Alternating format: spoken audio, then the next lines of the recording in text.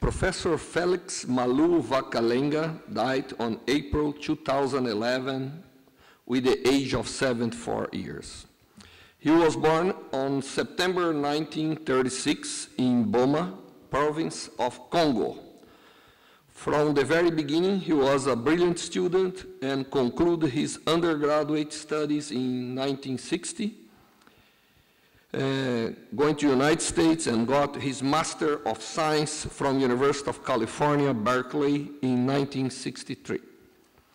From 1970 to 2000, he occupied the position of professor at Faculté Polytechnique de l'Université de Kinshasa, Zaire, and turned into an emeritus professor after 2000.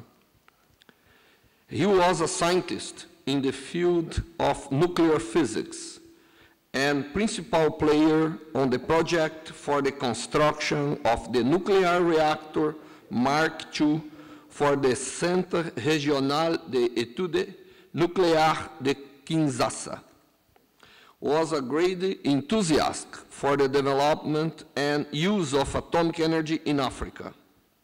He was also a spokesman for new sources of renewable energy, producing one of the first studies about the energy demand for the development of Africa. He published many papers, mainly on the promotion for the use of nuclear energy for the progress and not destruction. He was also quite active in the investigation of nuclear forces. Received many prizes in recognition to his work.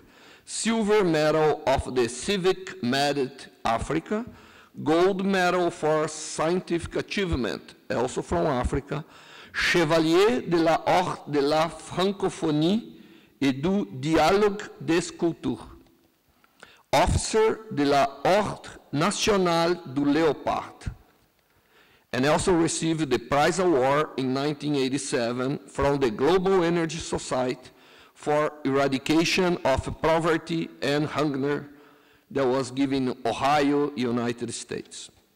He was one of the founders members of the Third World Academy of Science, TUOS, fact that happens in Trieste, Italy.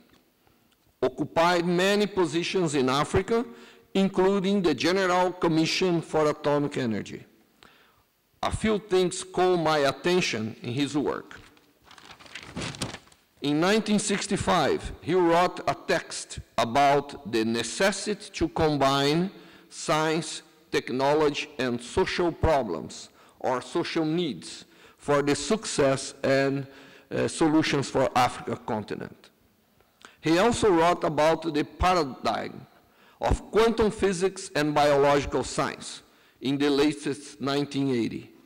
He wrote a book in 1999 called Science and Technology in Africa, in French, which a chapter that discusses about science for development of Africa, the big challenge.